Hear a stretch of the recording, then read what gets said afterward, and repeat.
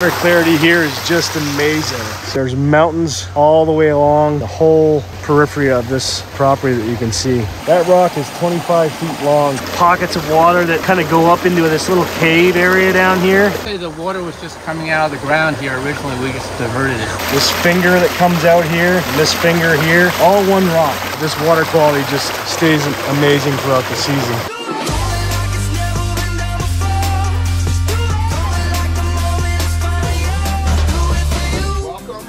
Aquascape lifestyle. All right, so we're on our way to see Mike and Mary Van Buren, and they included some pictures, and I guess these are sketches that they created. So they built the house and the pond kind of right at the same time, 2012, huh? They did. They kind of contacted me during the construction of the home because they knew at that time that they wanted a water feature. Oh, I love the view from inside the house, so nice up close and personal like all of them. View from the living space. Indeed, yeah. 2011 actually, right when they moved in. They got the pond on at the same time. All right, let's go check out another beautiful Aquascape ecosystem pond with Sean Frost. What part of Vermont? This is in Heartland of Vermont. All right.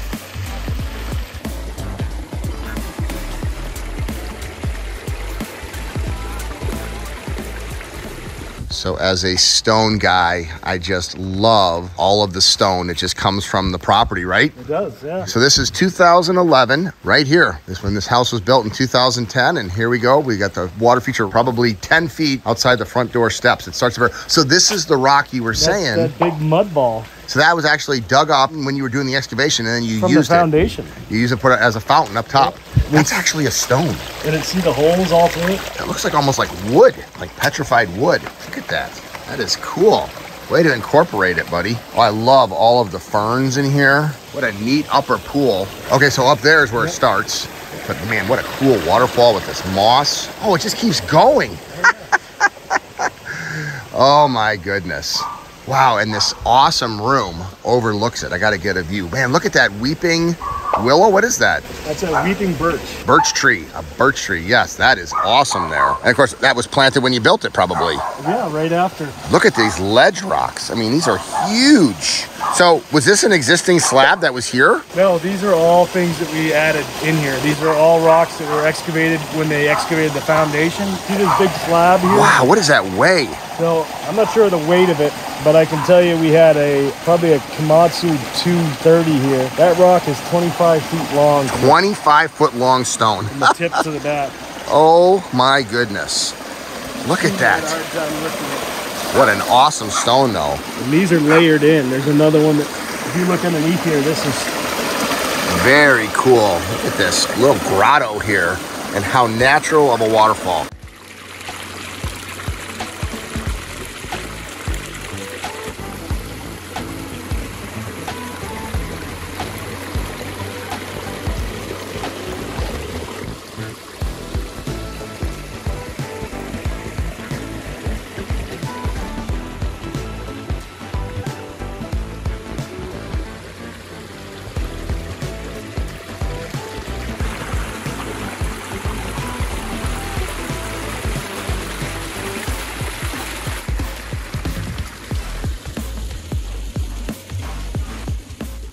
It's awesome when we have a slope to work with. So Greg, that must be Mike. This is Mike. Okay. And who's this? That's Zuzu. Zuzu. How you doing, Mike? The pond guy, Greg. Very nice to meet you. I enjoyed reading about this and seeing the pictures when this house was built in 2010 and the water feature was 2011, huh? That's right, exactly. Was this your idea, your wife's idea, both of yours? It was mine to start off with, but of course we always take input. we had a lot of inspiration from just sitting out on the site for a couple of years ahead of time. Uh-huh. I mean, actually 10 years, because we lived at the little house at the foot of the hill there. And how much property do you have? We've got 22 acres. Nice, beautiful. You know, with the topo, the way it was and everything, we just called Sean in. I said we had something sketched out. I went away for a few weeks and then I came back and it was a miracle. This is your daughter? Yeah, that's my daughter, Mary. Hi, Mary. The pond guy, Greg. Nice to meet you, Greg. This is absolutely beautiful. I've come up with a name for this, Sean, and it was based on a Frank Lloyd Wright design. What do you think it would be called? Falling Waters. Falling Waters. In Pennsylvania. This house is built on this, a Frank Lloyd Wright. It was an inspiration for us. Well, there you go. I'm from Pennsylvania originally. Okay. Well, this is quite unique. I would imagine that every single human being that ever comes to your house is like, oh my gosh.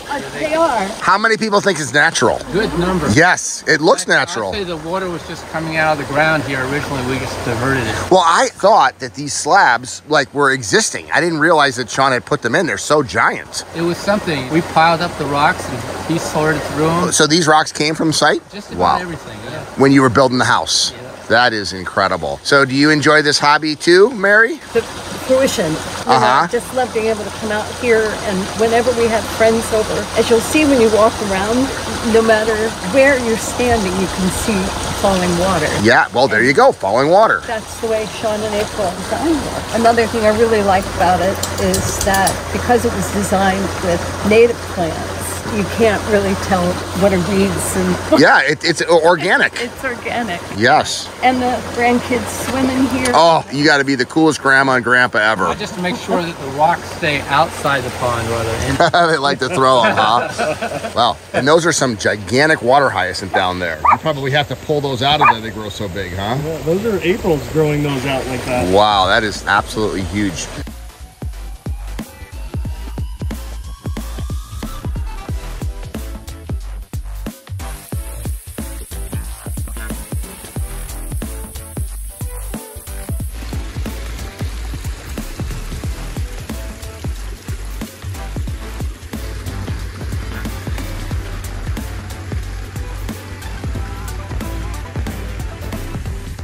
And if it wasn't cloudy, I bet you the views and the vistas here is phenomenal. Oh my gosh, you can see over to the White Mountains.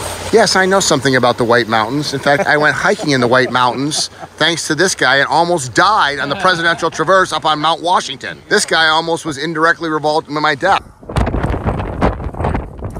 Okay, so here we are inside this beautiful home that Mike designed and built, and this was a key figure in the design, was being able to look out and hear and see that.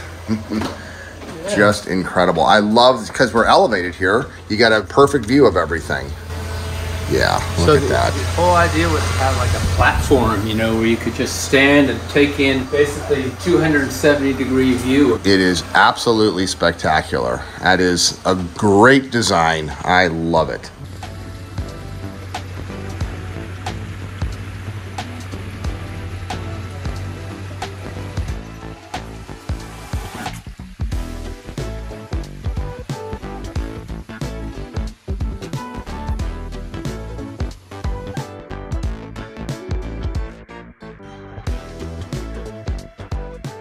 What we're looking at here is a 15 by 20 pond. This is integrated, has stone steps to go down in here. To the right here is an intake over here, and over this area here is the deep section. It goes down to about 3.5 feet at the bottom here, so that's a deep section. The thing that's really interesting is this is well grown in. We did the landscape here and everything, but the rocks on this job were just amazing. Most of them were dug out of the foundation hole, believe it or not. This is one singular rock. It's shaped like a butterfly. I don't know if you can see that. There's a part of it that swirls down underneath and curls back around, but just really unique rocks. Some of these slabs on this job rock, one of them was 13 by 25 feet. We have a massive machine here moving them, and it even had trouble moving them just because they were so large and massive. But when I bring you around to this side, you'll really see the magnitude of the stone, how it's integrated into the stream. So this is probably a 50-foot stream coming down here. This rock comes all the way back down. Part of it's underneath the grass, and then it continues here. And then you see this portion here. These are just massive rocks. This thing just keeps on going. This is cantilevered out. This is the part that's exposed, and that's built into the hillside, probably another 8 to 10 feet. And then they're layered over the top to make it look like a natural stone outcropping. Just take a walk up the stream real quick. This is that one butterfly-shaped rock. And as you can see, part of it pours right down and curls back around underneath and actually shoots out below the waterfall over here. Then we made a pooling area here where the water pools up coming off of this portion of the stream. We wanted this to make this broken up, so you would have to kind of investigate and walk around here to see all the different parts of the stream. So that's one rock that you're looking at. This finger that comes out here and this finger here, all one rock. Really, really unique. It's like a sandstone blend here in Vermont. We did different things here. You can see there's parts and pockets that drop down in so that it's not just a bland string waterfall. And then we had pockets of water that kind of go up into this little cave area down here. If you look, these ledges are overhanging that we put in here, but the plants here have just really come into it. And this thing looks like it's been here all the time. So that 50-foot stream continues up. This is a waterfall that comes out of the 11 by 16 pond. What I wanted to show here is kind of the drizzling moss effect that you see in nature a lot of times. You see how the water just kind of drizzles through the moss, and then there's a little channel that falls down. This is a little tributary that you kind of add on to the side of the main waterfall, and it provides a lot of interest for different aquatic plants and just naturalizes it really well. And the water clarity here is just amazing. So in combination with both the wetland filtration and the long stream and the flow, this water quality just stays amazing throughout the season. A lot of ledge outcropping here. All of these pieces were added into the landscape and planted. So it looks like this thing was just carved from nature right through the ledge. And it's all wrapped right around this main living space of the home. So that as you gaze across the top of the pond, there's mountains all the way along the whole periphery of this property that you can see. So really kind of an amazing property to work with, some amazing rocks, and just a great landscape.